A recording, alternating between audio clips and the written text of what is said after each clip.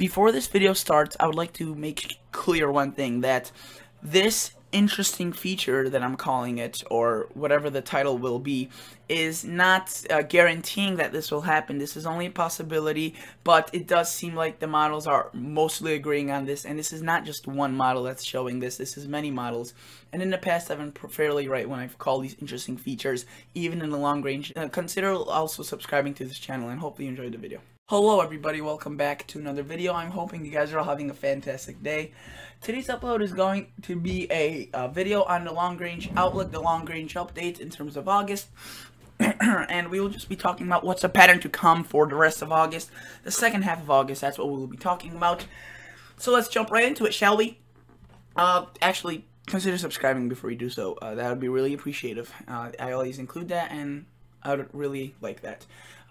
Just something I'd like to add. So right now we're looking at the GFS, the 12Z model run, the freshest one in, and this is, for some reason, it's taking a long time to load. Sometimes these model runs take a little bit while to load, but we'll start from the beginning and work our way up. So right now we were experiencing a big cluster of thunderstorms that just went across Iowa and Illinois and southern Wisconsin. This produced a lot of rain, a lot of thunderstorms, and in Minnesota got impacted as well. It was throughout the night and last night evening, lots of thunderstorms, and this kind of brought in a little bit of cool air, but it warms up pretty quickly. Monday, Tuesday will be rather warm, but we could tell. We could tell that it will be rather chilly based on even looking at the MSLP and an average precipitation rate with the millibars. We don't even have to look at that 2-meter temperature. You could tell whenever there is a defined pattern coming. You can see how these lines are sweeping in. That is usually indicative of a high pressure, or a low pressure that is sitting. And you can see right there, it's spinning, and that brings chilly winds down into the U.S. So you can see that. If we were to take this back again, I wanted to show you right there. You could see the low pressure, and that's just bringing down a bunch of cooler temperatures. And if we were to exactly translate this to 2-meter temperature anomaly, of course you could see the cooler temperatures. So let's just stick at this while we're at it. Let's continue talking about the temperatures. So again, like I said, Monday, Tuesday, Wednesday seem still pretty warm. At least they don't seem as chilly as it will be after Tuesday. You could see it's still warm, but then we see that that defined cold front coming through, and this is just, it's like a blob of cooler air. This was at the beginning of the week kind of iffy whether it was going to occur or not. Remember that Northeast was only supposed to get impacted by this, but apparently the models are now in fairly good agreement that this will be impacting a lot of the eastern United States. You can see this is already Saturday, Sunday, and then it starts dwindling. You can see the heat is kind of back. The blues are mainly gone. They come back during the day, when the day usually mostly cloudy or something of that sort, or just the nights usually during the summer don't get cold. It's usually the days if there's a difference, and that's why the anomalies pick up on that. But this is around average, and then we finally see another defined cold front around the end of August, the last couple of days of August, so weekend, Sunday, September 1st, you could see we are looking at another blast of chillier air. So I wouldn't say it's all just warm pattern. I mean, right now we were experiencing a cooler pattern, then we're going to experience, again, for Monday, Tuesday, a warmer, and then finally another cooler phase. So if we were to look at the precip and moisture now, which we were showing you at the beginning, let's stick to MSLP and precip. That's just a better representation of what's to come.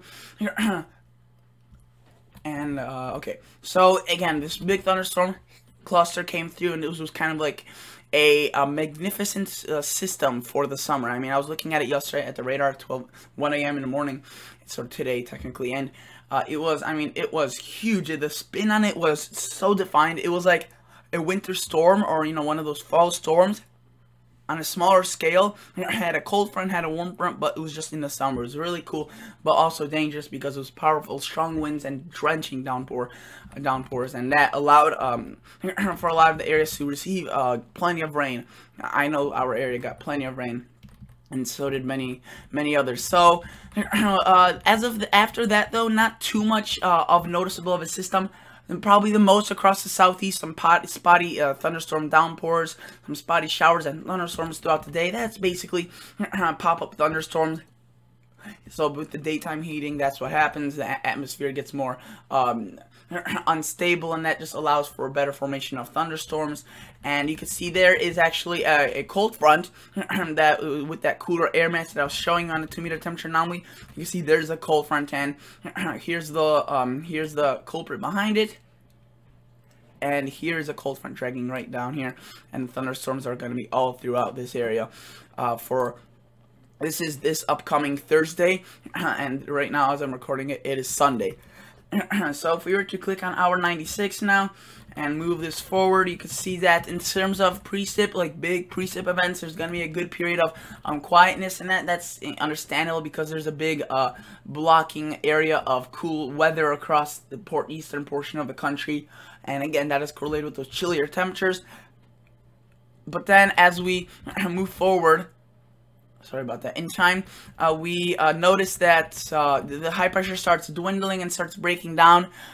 We're not going to be seeing the cooler temperatures forever, just for a limited, not short, I mean it's going to be a week, about a week from about Wednesday to next Monday, so several days. That's, I think, 6 days.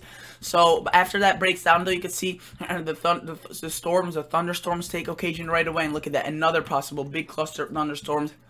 You can see right there developing. That is mainly, heavy rain and big thunderstorms, some severe weather, and this is pretty expansive.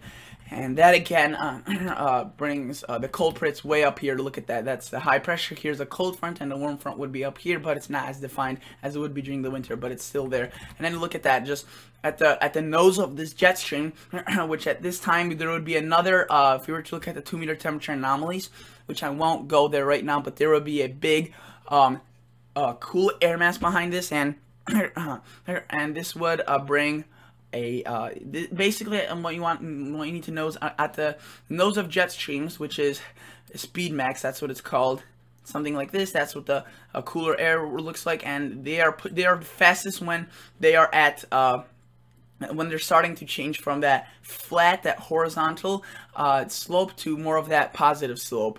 And you could see that there, right there, that's exactly where the thunderstorms start exploding. We start seeing a lot of action. We start seeing a lot of thunderstorm activity develop. And this doesn't really happen that much during the winter, because during the winter the atmosphere is just not as explosive as it is during the summer. But look at that. I mean, it explodes, probably some severe weather, and then it dwindles, obviously. But we have reoccurring.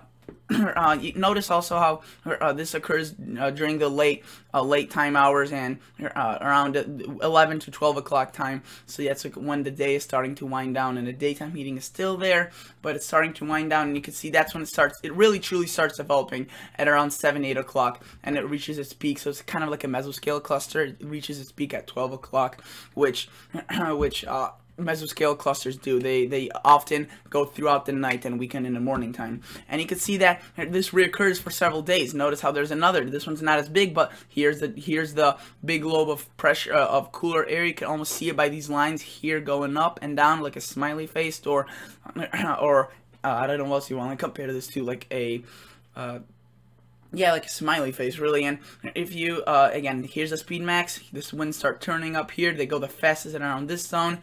And again, you see those thunderstorms exploding, and you could see definitely some severe weather probably occurring. This is very far out, but here, the science still applies. It's, maybe not going to occur in the same locations or on the same day at these hours. I'm just saying, I wanted to show you some cool, interesting features about the weather that, even if it's in the long range, it still occurs in real life, which some people think that just because it's long range, it will never happen. It does pretty frequently, and you can notice how there could be possibly a fairly big combination of two systems, a cold front and it's a low pressure, not really a hurricane, but a low pressure, and they could produce more storm for the northeast. I almost said snow, but it's storms, and we're not in that season yet. And I also want to point out that, again, if you were to look at the 2-meter temperature anomaly, look at all that cooler air.